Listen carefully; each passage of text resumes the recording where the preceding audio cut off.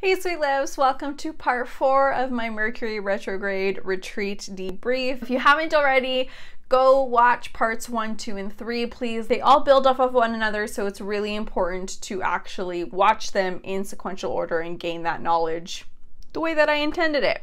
So today I'm talking about what you can expect from me moving forward after Mercury retrograde, because like I mentioned in the other videos, I feel like I'm coming out of this Mercury retrograde like a totally different person. Like, I've learned so much in the last 3 weeks. I've learned so unbelievably much, and I'm so grateful for this Mercury retrograde experience. Like I mentioned in part 3, if every Mercury retrograde can be like this, like, I'm so fucking here for it. If I can make these quantum leaps in my personal development, in my mindset, in my understanding, in my surrender, like I learned through this process of losing those 2 videos and having to re-record them. Through all of that, if I can make these quantum leaps, like I can't even imagine, like I'm not there yet on what that process is going to look like and where these quantum leaps are going to take me, but like I'm here for it. Like that part of the surrendering,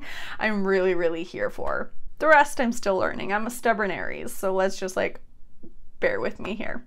So what you can expect from me moving forward. During Mercury retrograde, I learned that a study found 95% of your success is determined by your social network, by who you interact with, what content you consume. So like I mentioned in part 3, really became a boundary enforcing queen. I probably should have mentioned this in part 3, and I think I did the last time I recorded it, but I made people's reactions so much worse in my head than I thought they were going to be. I still took the action, I still enforced my boundaries, but most people that I interacted with were so gracious in me having my boundaries and me enforcing my boundaries. And I'm really going to continue that moving forward. I'm so grateful for my business coach, Rachel Rogers. I am in her membership program, and she said that it's actually better to not even set boundaries if you're not going to enforce them, because enforcing them is actually the more crucial part of the boundary setting process. Because if you don't enforce your boundaries, you're just showing people that you're going to say this one thing, but you're going to go back on your word on yourself. And I've been doing that a lot personally. I mean, not anymore, but I realized with reflection that I was doing that a lot in the past, personally and in my business, going back on my boundaries. So moving forward, and what I really learned in Mercury retrograde is that's no bueno. So we're stopping that shit. We're not doing that anymore. We are setting boundaries and we are enforcing our boundaries and having the faith and trusting in the process that the people we interact with are going to receive those boundaries with grace. Boundaries just means I love myself enough to lay down this line and to not cross it and to hold some space for myself. And anybody who doesn't see a boundary as choosing myself and choosing to love myself, they're not my people. I am here to make the world a more authentic, a more loving place. And if you're not with me to do that, and more importantly, if you're not willing to do the work it takes to do your part in that and to help create a world like that, then this place is not for you. And I'm really stepping into my standards. I'm really stepping into my boundaries. I'm really stepping into my power and saying, these are my values. This is what I stand for. If you don't, there's the door.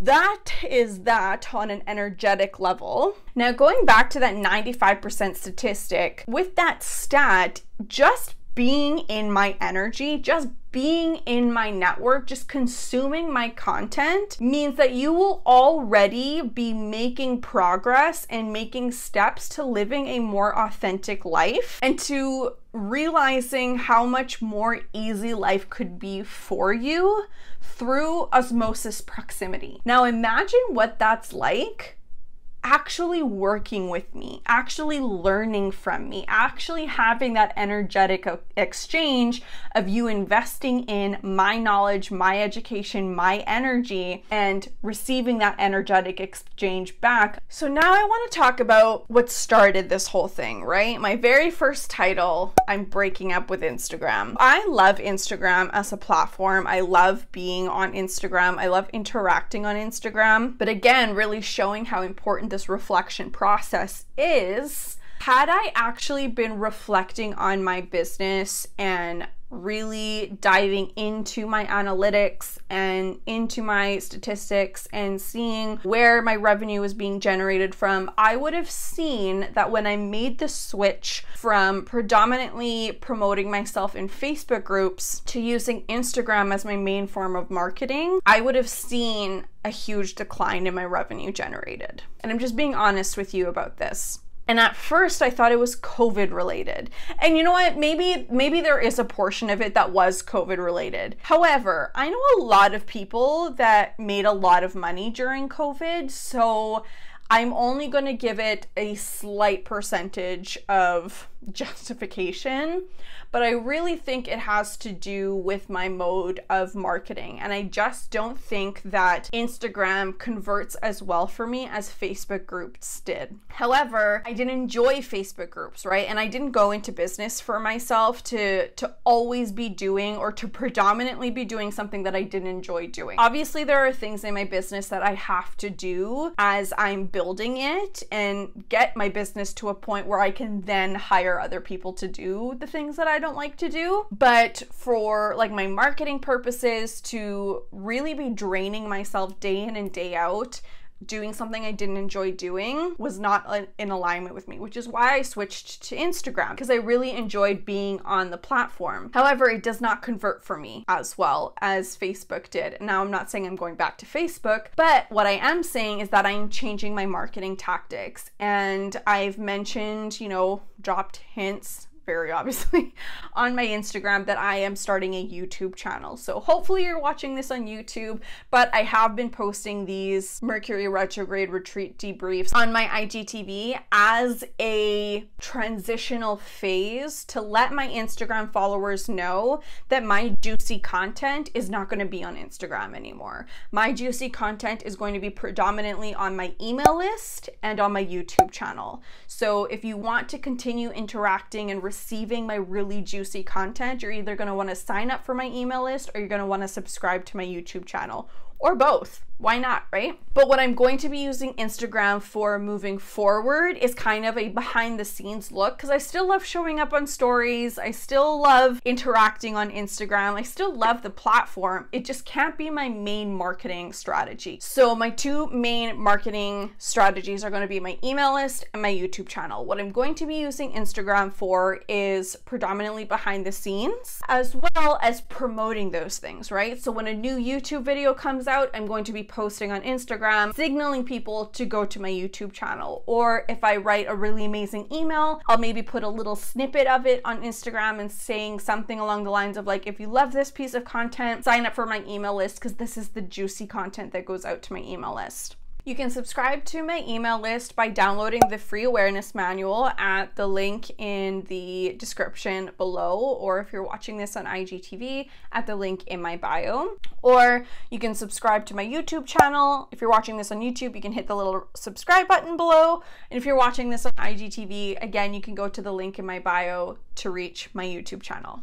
Okay, mi amors, what we can expect from my business moving forward. Authentic Soul Maps, which if you are not aware, are my version of a human design reading, where you fill out an intake form of what you would like some insight on, what your goals are, what you need help with, what you're struggling with, that kind of thing. And then I walk through your human design chart. I introduce you to your human design chart. I give you some really amazing translations of your human design chart and how that shows up into your life, answer answering your intake form or providing you some information to reach those goals or to help you make shifts or whatever it is that you're searching for. So you get a 1-hour recording of me going through your chart, and then you also get a PDF accompaniment that includes some helpful reminders, some key notes, some affirmations, some journal prompts, and all of that kind of stuff. You get that as well. The Authentic Soul Maps are going to continue to be on a wait list only. If you want to join the wait list, you can go to the link in my bio or the description below. And I do want to highlight that Authentic Soul Maps, I believe, are probably going to start phasing out in 2022.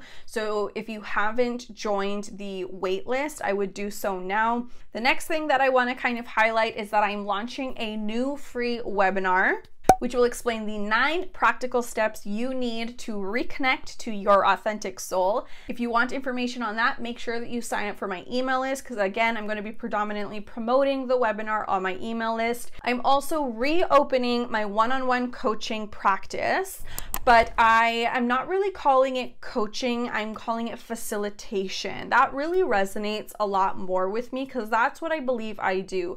I facilitate your human design journey, your human design experiment, right? I am here to utilize my knowledge, my information, my training, my certifications to facilitate your journey to helping you reconnect to your authentic soul, to feel more authentic, and to really help you make life feel easier, like things are actually falling into place for you.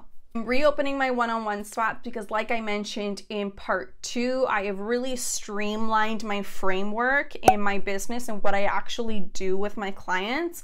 And so I want to bring on some one-on-one clients up until the end of the year, up until the end of 2021, to be able to run through this process before I launch my new offer in 2022, which is going to be the main focus of my business and the main way to actually work with me moving forward. There we have it. I cannot believe I thought I could do this retreat debrief in one go. I'm so grateful that I listened to my gut, my authority, and I broke it up into 4 parts. It was so much information. It was so much to get through, but I really hope you enjoyed it. If you have any questions about anything mentioned in any of the 4 parts, please either comment them down below, send me a DM, send me an email, contact me in some way, shape, or form. I'm here to be of service. I would love to have this conversation with you and really just help you reconnect to that authentic soul. You are so beautiful. I love you so much, and I cannot wait to help you feel more authentic and to help you make your life feel easier. Just saw 1111. Nope. They all build off of one another. They all build 333. There's an angel number. And enforcing my batteries, worrying about what not. They all build off of one another. One another.